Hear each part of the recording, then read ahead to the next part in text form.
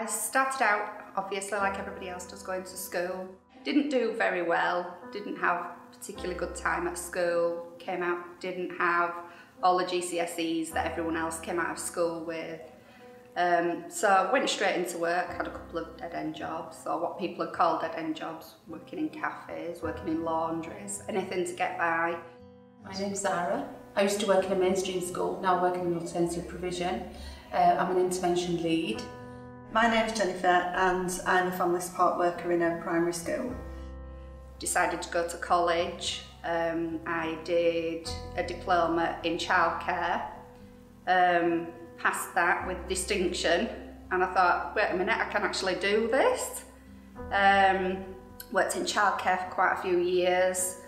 Then I decided, when I was made redundant, to go to college again to do my QCF in teaching assistant. And the teaching learning champions came from Leeds University to talk to us about foundation degree. At that point I thought, no, this isn't going to happen, no, they're not talking to me, and kind of dismissed it. I was offered an interview, came, and here I am 2 years later.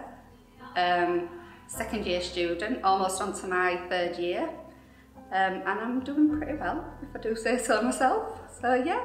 I was a stay-at-home mum for a very long time. However, my girls grew up and things didn't exactly work out like they should. So I went back into voluntary work, and through the voluntary work, I then decided to do my qualifications again. So I went back to college and I sat my GCSEs again, and then I did my A-levels, and I thought, where am I going to go with this? And the lady who came from the university, somebody called Sarah, she encouraged me to say that, well, with this can happen. And from there, she planted the seed for me to actually think, yeah, actually, maybe now I can go to university, whereas that thought, a few years before, that would never have entered my mind. I already used to have sort of like opinions about everything, if you want to say. I never really used to follow through what anyone told me or from what I heard, but what this course has done for me is it's reinforced that, whereas probably I never used to question things before, where I do question things a lot more now. I believe that learning, whatever you learn is useful, so whatever I've learned here will come into use for me at some point in my life. About 3 years ago, I became a single mum. My husband and I separated, and at that point I thought I need to do something for myself. My girls were getting older and I thought I need to do something for myself where I'm going to end up having qualifications so that I can get a job, I can earn more money, I can look after me and my daughters. And I went to college to train as a teaching assistant, and at that point, similar to you, Zara, they came in from uni, talked about these courses at the Lifelong Learning Centre, which I suddenly thought I could do that because it's part-time, it's not every day, I wouldn't have to leave my job. That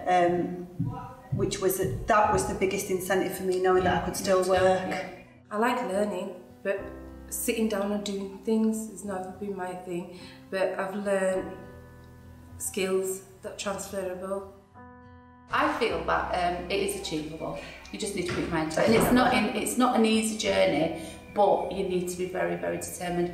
And also, there's a lot of support around us. Loads of support. The staff are really good. And they understand as well. They understand that we've all got other things going on as well. We've got work, we've got kids, we've got families. They understand, Just believe in yourself, because obviously there is a lot of doubt.